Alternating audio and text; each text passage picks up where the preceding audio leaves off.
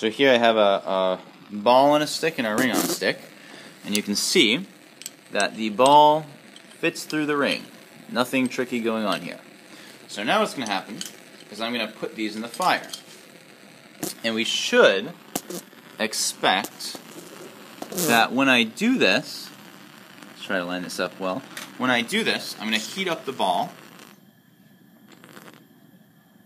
And as I heat up the ball, it should be expanding due to thermal expansion.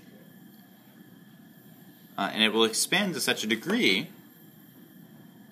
that if we do this well enough, we just have to wait a little bit, then let's see what happens.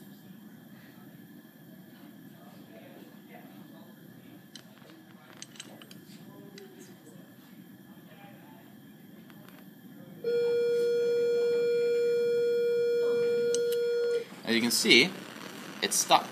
It doesn't fit through anymore. If we heat both of them, though, the ring expands, and then we can fit the two through. So, again, proof of thermal expansion.